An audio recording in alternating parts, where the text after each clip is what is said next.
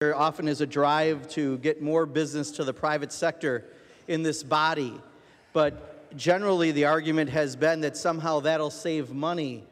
And in this case, it's been more than proven that that's not true. In the vast majority of times, when we've contracted out, we have wasted taxpayer dollars.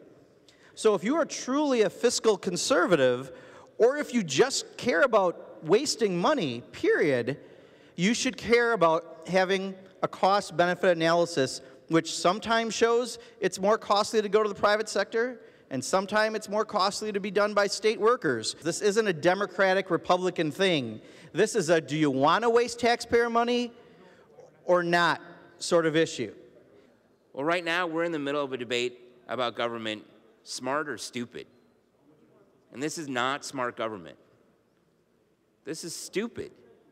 It is stupid to spend additional money for the same work at a higher rate. Then decide, are we more efficient subcontracting some of this work out? Are we more efficient using state engineers? Nobody's got a beef with the state engineers. DOT is hiring 100 of them in the last 6 to 8 months here. The reason the Democrats are choosing this bill to make a hot potato out of because they think we're trying to go after the DOT state engineers, and we're not. We simply want to work with good data. That's why I don't speak a lot on the floor. How can you speak to something that's just blatantly false? I'm not going to waste everybody's time. If so, the clerk will close the roll. There are 54 ayes, 39 nays. Assembly Bill 522 is passed. Gentlemen.